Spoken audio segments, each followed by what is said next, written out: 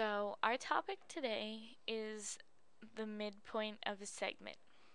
So if A is the midpoint of line segment CAT or CT, A divides C2 into two equal parts. And equal also means congruent, such that CA is congruent to AT. And if it's really a midpoint, 2, because there's two equal parts, times the length of one of these segments should give you the length of the entire segment CT.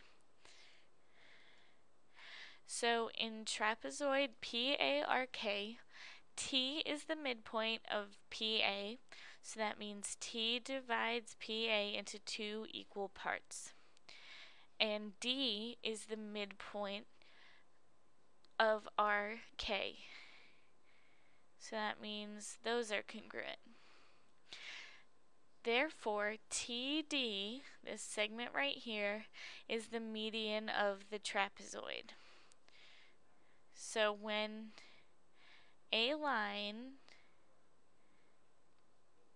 goes from one median of one side of a trapezoid to another median of the other side of the trapezoid, or midpoint, excuse me, it is the median of the trapezoid. And when the median of a trapezoid is equal to the sum of the bases divided by 2. So now that we know that, we're going to do a couple examples. So we have this, and if you remember, we're going to call this M. The length of M is equal to base 1 plus base 2 divided by 2. So to find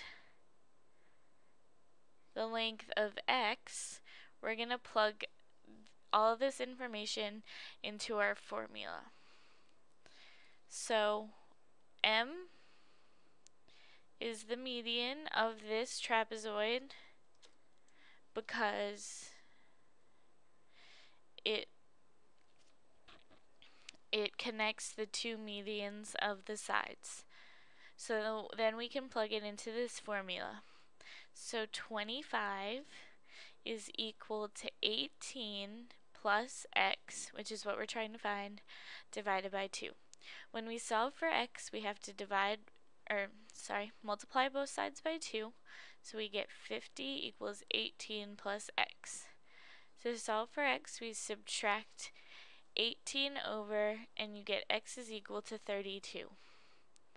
And if you want to plug that back in, 32 plus 18 divided by 2, 32 plus 18 is 50. 50 divided by 2 is 25.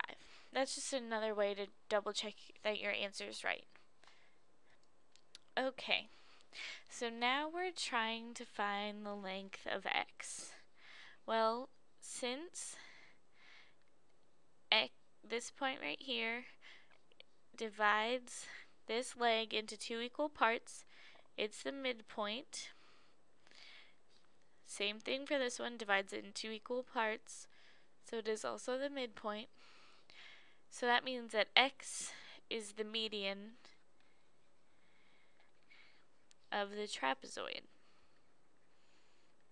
So x is equal to the sum of the bases over 2. So x is equal to 75 divided by 2, and we'll just leave that as our answer.